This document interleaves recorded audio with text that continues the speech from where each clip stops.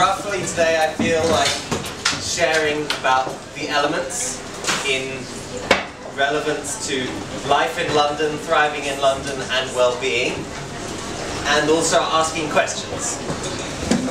And the power of asking questions to unleash our full consciousness, vitality and possibilities in our lives.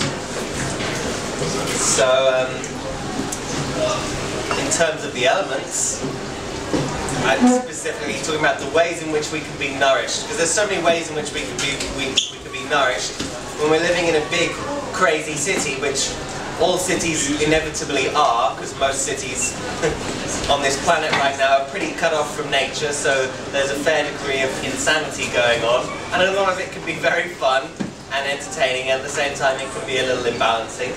So it's very good to tune in to the primordial elements, which is why I guess a lot of you are here in Wild Food Cafe, because we like to create a great vibe and create delicious food that's very much in alignment with nature and is nourishing for us on numerous levels.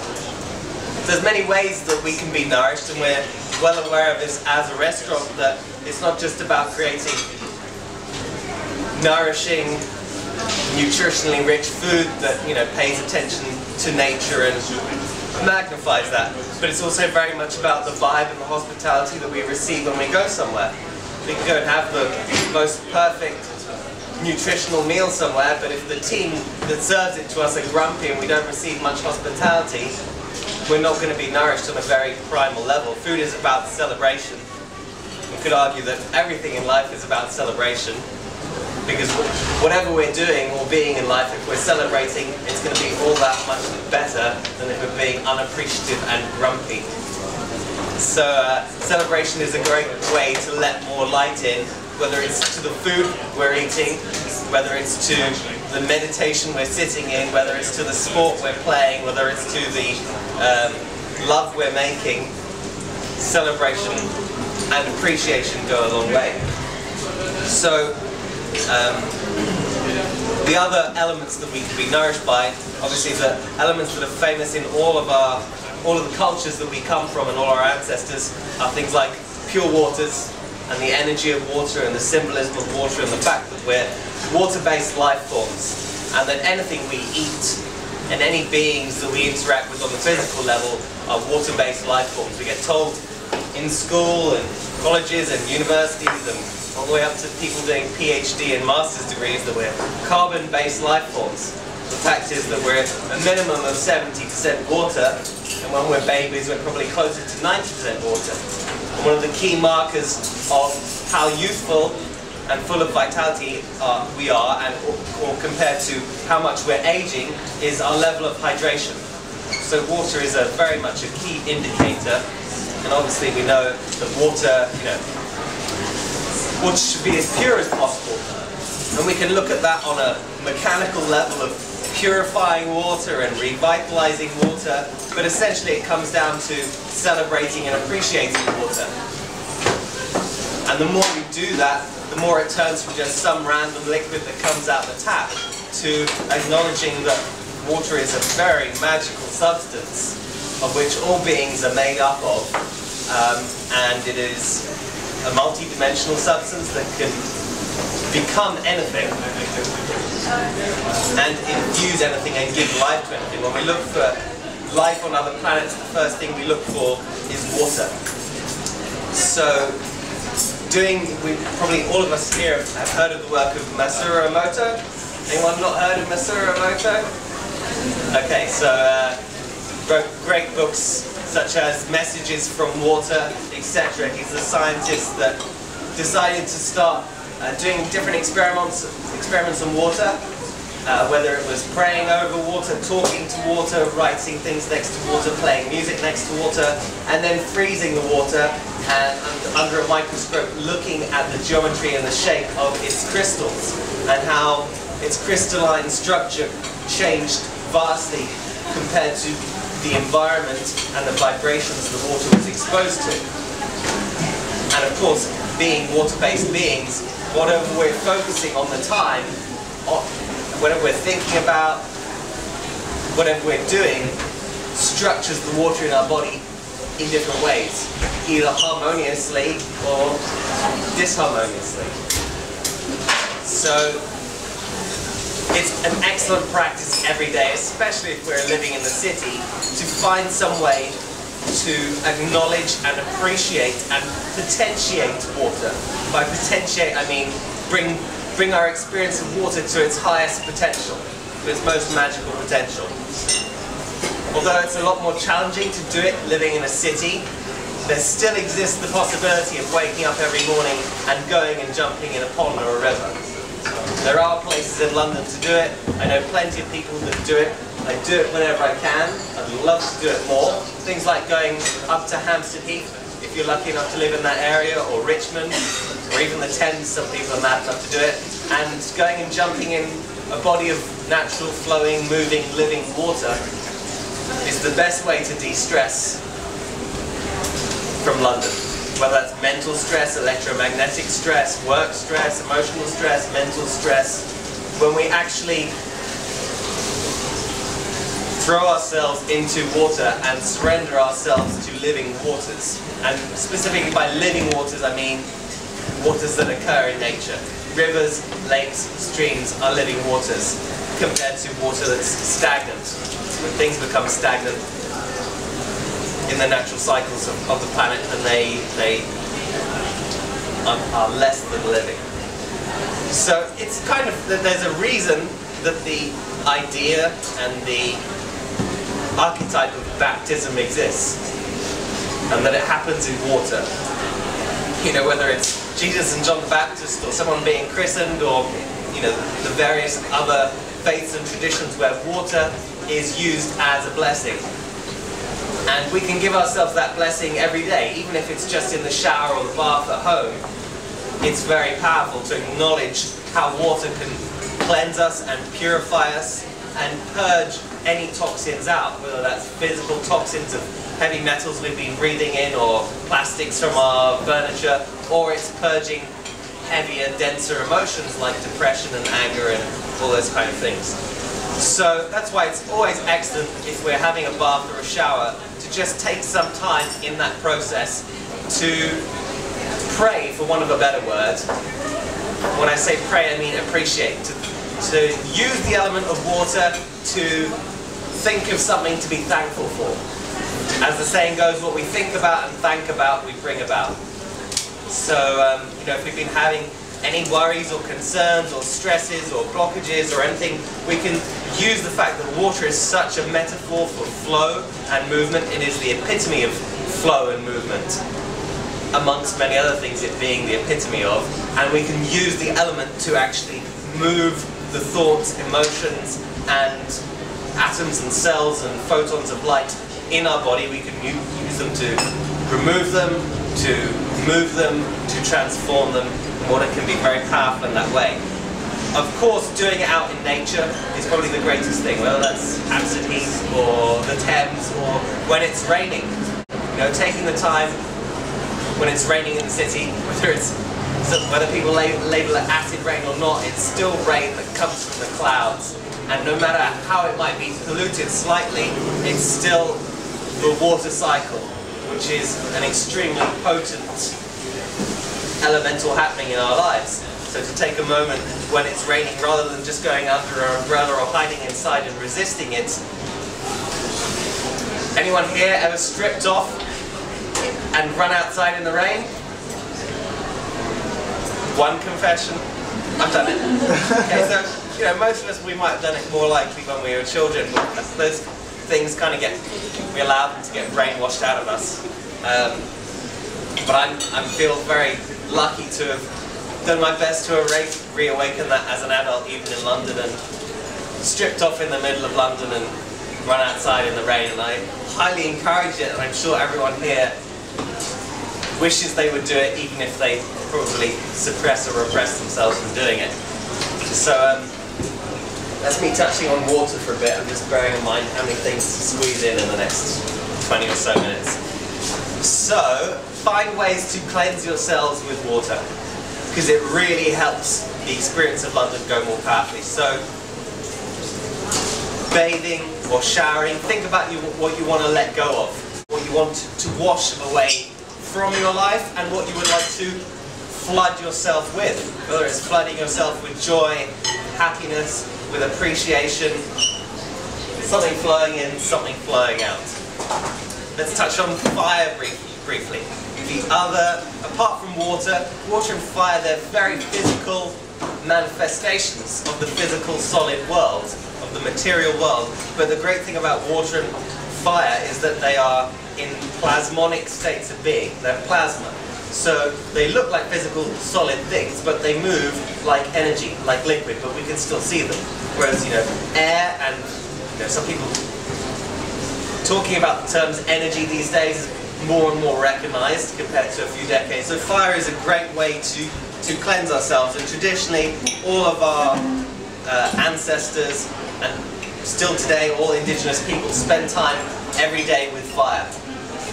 And in fact, we don't even need to look at a candle or a flame or a campfire outside of ourselves.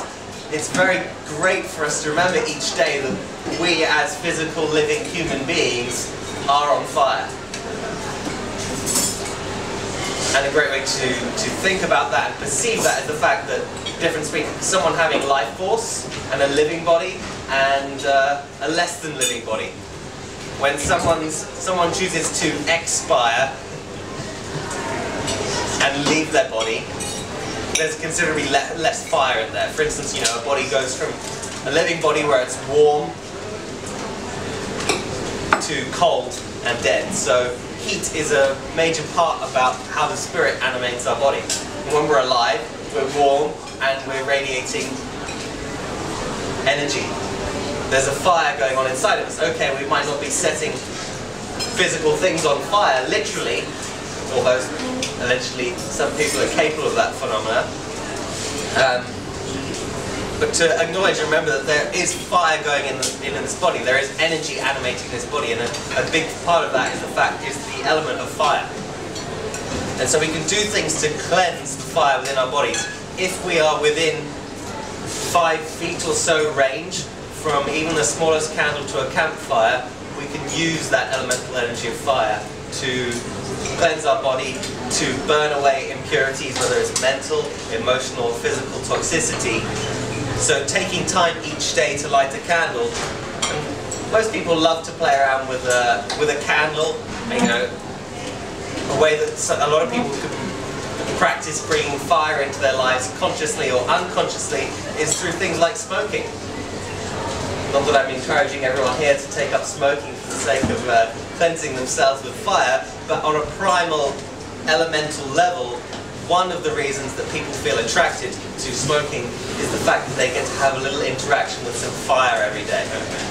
In a culture where that's been majorly decreased, we rely on light bulbs and televisions and computers. And we've got to remember that the source of all our modern technology today, the inspiration for it all, and the element that allows that technology to happen more than any other is the element of fire.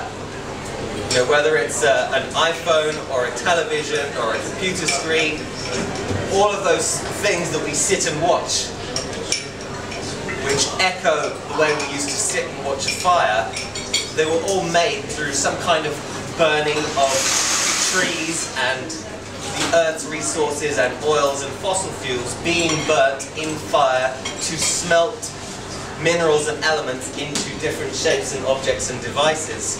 And when those devices are plugged into electricity, which is again mostly generated from some kind of fire alchemy, we sit and watch those screens and they give off light like fire. So it's good to bear that in mind why we've got this huge desire to stare at this glowing thing all the time. And now you see people at rock concerts or whatever concerts, they used to hold up lighters, and now they're holding up their iPhone or whatever. So that's great, but nothing quite does. I get more nourishment from a candle, and more, it might sound extremely primitive and naive, but I get more nourishment from a candle or a campfire than an iPhone or a computer, even though it's supposed to be amazingly advanced technology with access to the internet and ability to communicate with each other. If you speak to elders and wisdom keepers of indigenous traditions or the ancestors, they used fire in the same way that we use computers today. They would stare into the fire and receive visions from the fire. Whether it was psychic stuff, whether it was telepathic stuff. By staring into the fire, they used the fire as a portal, because what happens in fire, fire is an accelerator. It bends space and time. And you can see that by just looking at the logs or pieces of wood that are in a fire and how they age. Just those physical things burning, how time is sped up in a fire.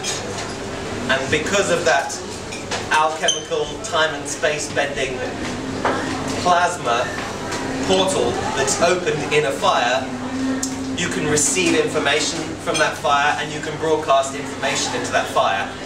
And I can't say that I'm capable of explaining it in excruciating detail, but I've experienced it and I feel a lot of people have. And if they don't think they have, then they just have to experiment with it and see how they feel. Because in the end, all of these elements are here for us to have a relationship with and interact with. And we are the observer, we are the experimenter, we are the scientist, and our personal experience is going to speak a lot more truly for us and a lot more authentically for us than listening to someone with a PhD or a scientific degree or someone that's written a book. We've got to be our own scientist in our own lives and ask questions of ourselves and trust our inner guidance. And that is such a powerful thing, because as humans in modern civilized society, we've given away so much of that power for generations and centuries and millennia now, thinking, oh, there's experts outside of us that tell us what to do, whether they're schools or teachers or etc., rather than trusting our own inner guidance and our own inner scientist and our own inner divinity or priest or sovereignty or intelligence or our own inner king and queen. So, fire is a cool way to do that. Taking the time each day to light a candle and pray into it. And by prayer, just think of all the things to appreciate. It's much more potent, sharing from my personal experience, for me, prayer is just not asking for something. You know, many of us have been taught for generations that prayer is like, oh, give me, give me, give me. Want, need, need, need. Not appreciating the things and the people in our lives, and kind of, as a friend of mine likes to call churches, cosmic complaint boxes. People go in and they say, you know, they ask for more stuff, complain about stuff, rather than just appreciate stuff. And the most potent prayers are to appreciate stuff, because if you appreciate stuff, you already acknowledge that you have it, and if you acknowledge that you have it and you appreciate it, it expands. Whereas if you complain and don't appreciate it and see lack, then you continue to create lack. So using the portal of a candle, you can spread your appreciation more and more, and it will become a lot more elemental and alchemical and primal, and a deeply felt experience to take the time each day, even if it's just for 1 minute, to light a candle and think of things to be thankful for that day. It'll change our vibration, it'll make us more appreciative. When we're more appreciative, we're more happy. And we all love to feel happier. And the key is, the more we appreciate, the happier we'll be. It's very easy, some of us get into a pattern where we think, oh, when I'm happier, I'll be more appreciative. But it doesn't happen that way. We'll be waiting forever to suddenly happiness to happen without being appreciative. But the more we can be appreciative now, happiness happens. So, playing with fire. Of course, it's a lot more potent on the level if we can build a campfire, etc., or if we can have some kind of mini fireplace in our house. But play with fire. Sound like an advertisement for Pyromania. Don't burn down buildings and cities and lots of them. Take a little time to appreciate the fire and to remember just doing that little ritual of seeing the fire outside of yourself, whether it's a fireplace or a candle, helps acknowledge the inner fire. Sometimes it means eating food that comes from fire. For instance, just on a personal note, this might be relevant to very few people, but just to share something, I only ate raw food for 10 years, between 2000 and 2010, which was an amazing experiment and experience for me, and I did it because I loved it and I felt really amazing, and still to this day I eat very much mostly raw plant foods. But after 10 years or so, it was great when I was traveling all over the world and living in places like California and India and eating lots of fresh fruit. But having spent many years back in London and not traveling as much and not going on as many adventures, I was kind of feeling a bit damp and cold and eating raw food all throughout the year. So I just had this big primal craving to eat, to feel the energy of fire, and not just eat some cooked food. I got an extreme amount of nourishment from having some wood-fired stuff. The element of fire was missing in my life massively. I started experimenting a lot after about 6 years of raw food. I reintroduced teas into my life. I hadn't had hot drinks. And receiving the energy of fire and heat from making teas and coffees and herbal potions, which is still something I love playing around with a lot these days. Very healing. Because I've neglected the energy of fire, and as great as raw foods can be, we need all the elements in our lives. Elements are so, fire, air, earth, and water are extremely primal.